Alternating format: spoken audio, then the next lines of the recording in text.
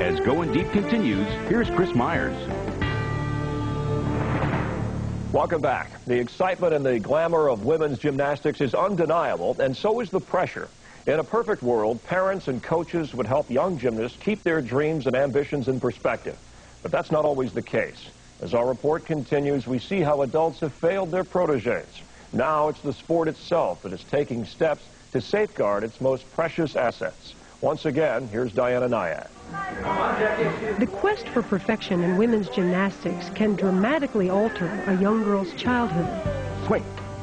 From the day she starts kindergarten throughout her high school years, the 7 to 8 hours of training are a daily grind, and the extremely low-calorie diets are almost inhumane and have led to cases of serious eating disorders.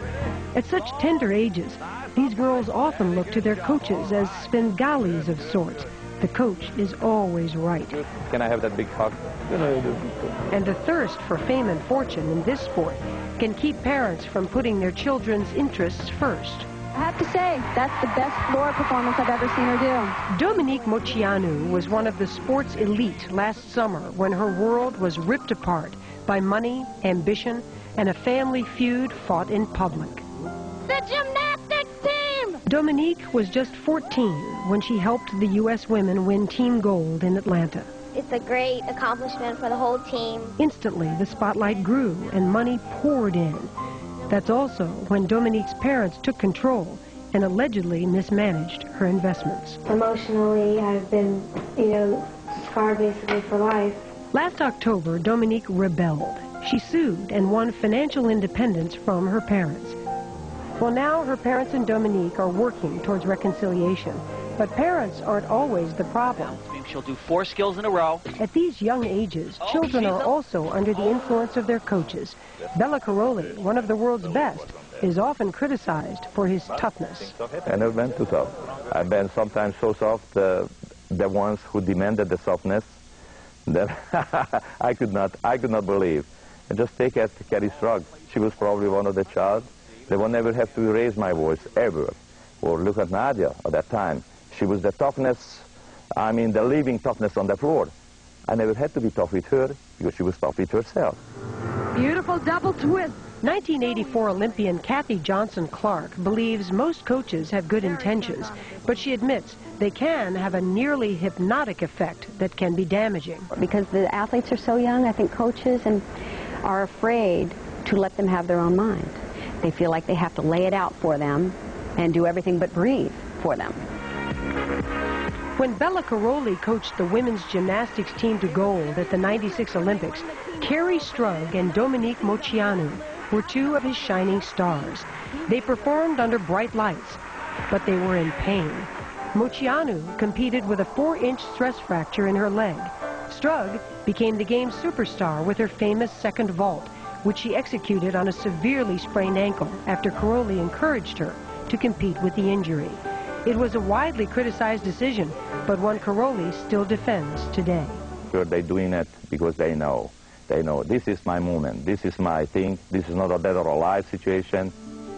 U.S. Gymnastics has now brought on board nutritionists and psychological consultants to work with athletes, coaches, and parents. And they brought in former Olympians like Kathy Rigby, a difficult one-arm walkover, who won her 12-year battle with anorexia and bulimia, to mentor athletes. I'm really proud of gymnastics in that there is an organization within our federation that they are now addressing issues that, that affect young athletes, whether it's eating disorders or transitions or, who do I call if I don't like what's going on in a gym. Perhaps today's stars are lucky to benefit from the mistakes of the past. Vanessa Atler, whom we met earlier as one of America's leading candidates for the Sydney Olympic Games next summer, represents all that is balanced in a sport. And her coach, Steve Rybacki, seems to understand the fine line between pushing and pushing too hard. If you push too far, you get them in a negative situation where they're not going to be progressing or they're not going to be reaching or striving for their goals. And then if you don't push hard enough, they're not going to get to their goals. It's a constant decision every single day, how much is too much. You still backed off. You're still a little bit far away again. You feel Vanessa Atler has kind of done it right. Her circle of people have done it right, don't you? She is a kid who has been trained not to diet. What she does is she works really hard.